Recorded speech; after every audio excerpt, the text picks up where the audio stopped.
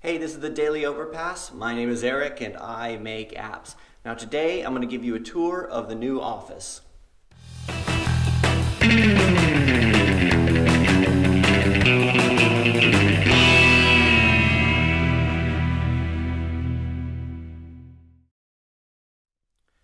Okay, so a lot of you guys have been asking for a tour of the new office and I promised it a few times, so here it is. Last year I did a tour of my last office and I showed you where I worked, and it was kind of a mess. That office was above a shop. So we moved to a business park here this past week.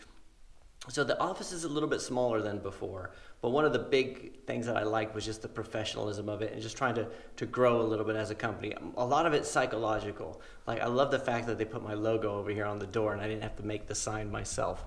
We just go into here. So the last office, which I showed you last year, was it was big, but it was old. Like, it was outside a busy shopping district. So like, I did a video before where you could hear the bagpipes in the background. Whatever the street performer happened to be out for the day, and it got a bit excruciating.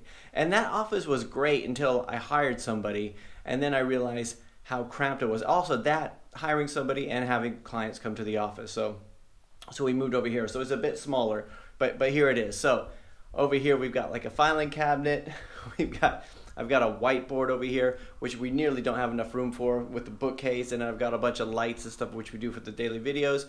I got my poster up on the wall, the one from the old office. I put it behind me. The reason I have it behind me, and it might just seem like it's vanity, and a lot of it is vanity, but it's also because I do a lot of videos, not just for you guys, but I do it for like clients and stuff like that. Like, I'll do a demo video saying here's where we are with the app. I'll connect the phone to QuickTime, and I'll do screen share and webcam at the same time. And a lot of times my clients will share that with their clients, and it also helps bring in business. So it's nice that they know it's Overpass. So even if I don't say it's Overpass, it's always in the background. So over here we've got my desk, which is, I still got the Veridesk standing desk. It's got I got my microphone over there. We got the new phone system, right? And it's so I can rise up and stand up when I want to. And over here we've got Emily's desk, which she's been on holiday all week, so she's not going to be in yet. And this office is a bit cramped, actually. The biggest thing, though, is the natural daylight. So before, we had one tiny window. Now we've got this nice big window over here, and we can see out into the rural countryside a little bit. And there's a gym nearby and everything like that. But the nicest thing is the break room. So let me show you that here in a second. So one of the nicest things I found about this office building was it had a nice big break room, which wasn't such a big deal when it was just me working in that office on my own, or when I was working at home on my own, because I could just take a break. I could have my sandwich at my desk. I could take a nap at my desk if I wanted to, right? But when I hired another person, I started realizing how small and cramped, and there just wasn't a lot to do in that area. So this office building, it's like it has a nice big breakout room and everything like that, which is kind of nice. And also, lately, I've had a lot of clients coming to visit, and we don't have a meeting room.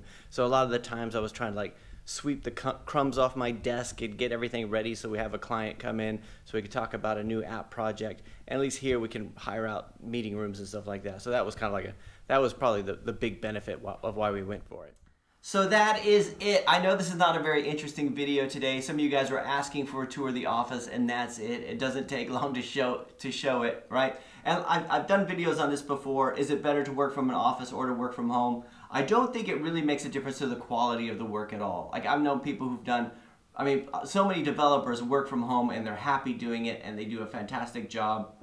My people in the Philippines, they work from home, right? I prefer people to work where they're comfortable from, right? This is just, I wanted to have some place, because I want to spend all day there, some place where I can focus and get down to work. And so that's why we have the first office, and then this is just sort of a breath of fresh air, and we'll try this out for a couple of years, and I'll let you guys know how it goes. But anyway, when you see all the stuff in the background, just so you know what the new digs look like. And that's it for today. I'll talk to you guys tomorrow.